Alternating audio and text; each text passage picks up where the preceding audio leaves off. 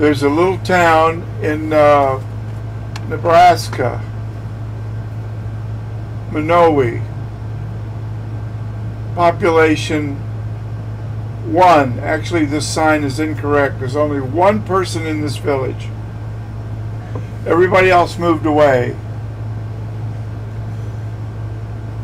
It says that this particular person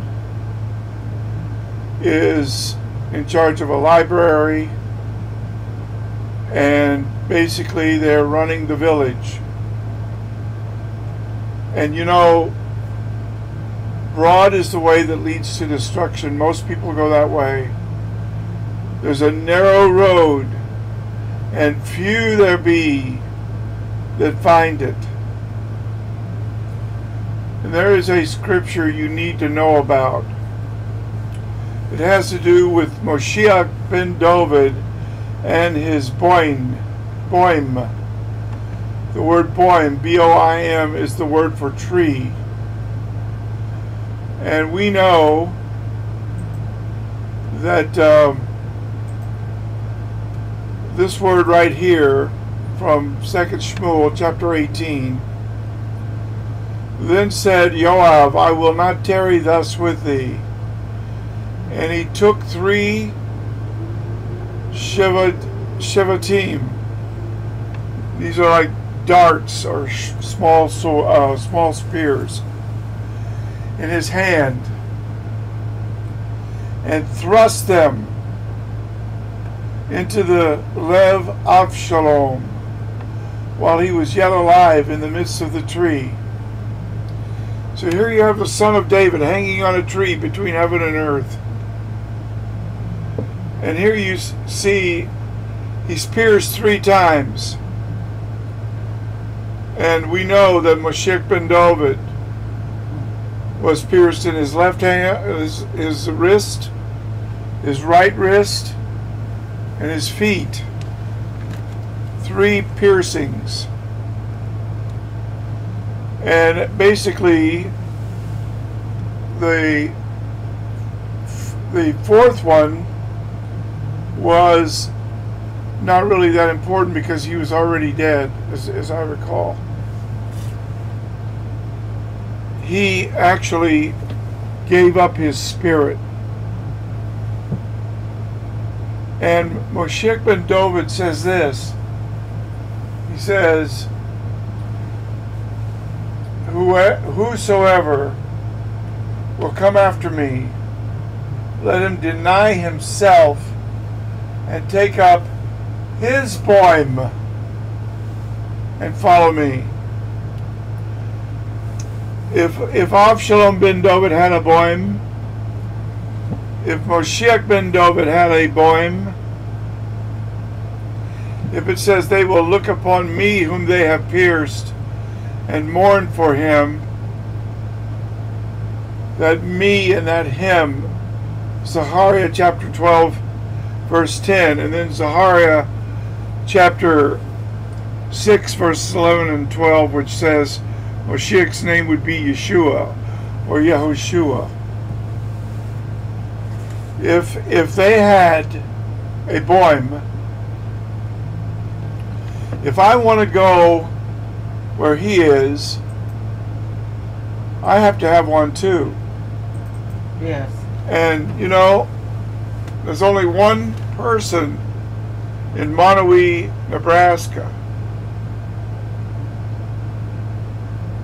And we don't know how many people are going to be going to heaven.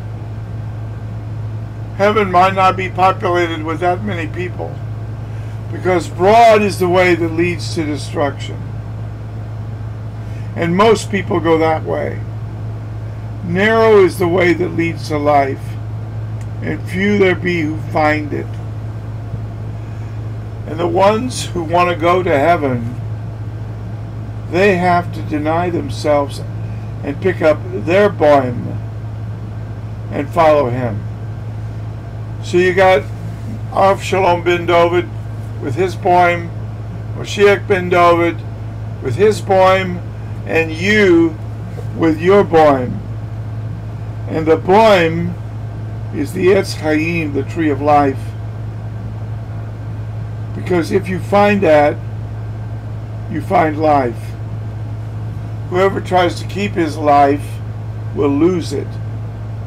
But whoever loses his life for my sake, Moshiach says, will find it.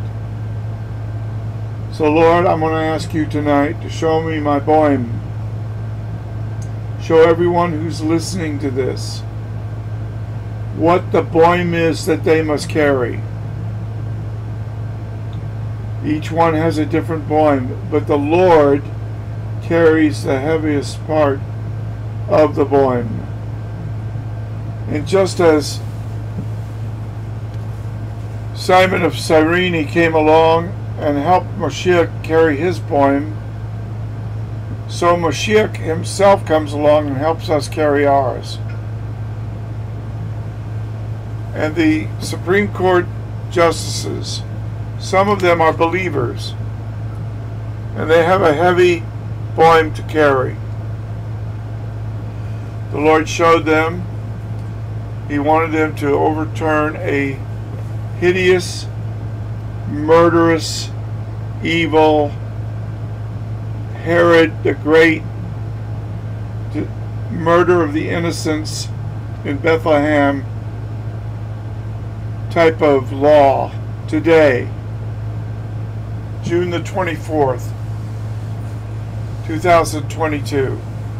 And this is going to be a heavy Bowim for them to carry, because there are going to be protests, death threats, all kinds of character assassination, and maybe even an attempt, or even maybe an actual assassination, which has already been attempted on one of them. So Lord, I want to pray for the Supreme Court justices that they will carry their Bowim, because there are many Clarence Thomases among the little black babies that might otherwise be murdered. But they're going to have a birth, they're going to be raised, and they're going to do great things like Clarence Thomas did. Yes. They're going to do great things because they're going to be allowed to live, and their mother is not going to murder them. And this is going to be true of many of these little African American babies. So this is a day of triumph for African Americans. It's on the same magnitude of the freeing of the slaves, because at least these slaves were alive. Juneteenth. But these little babies didn't even have that opportunity. They were killed even before they could be born. So we want to thank you, Lord, for this great victory today. And I pray, Lord, that the hearts of the stony-hearted people who want to murder babies and think that this is the way to go, so that in a way murdering babies can be a new kind of birth control for many people who just want to have their pleasure at any cost. Lord, I pray right now for every person who's ever had an abortion, that they will come into the saving knowledge of salvation, that God has forgiven them, and that they will see their baby in heaven, as Yes. King David was told. Yes. And oh God, we want to pray that many young girls who want to have abortions, and they think they have to go into a back alley and risk their life in some unclean place, will find salvation, and the Lord will save their life and their baby's life. It's a fearful thing to fall into the hands of an angry God. And life, all life, is a gift from the Lord, because all are in the image of God. And we pray, dear God, for a great revival in America, starting at the Supreme Court, starting today, June the 24th, 2022. Yeshua Thank you for every baby, born and unborn. Thank you for every mother. Thank you for the salvation. Thank you that these justices picked up their bowm and did the hard thing, the courageous thing. Help us to do likewise, because we can't get to heaven unless we pick up our bowm and follow him.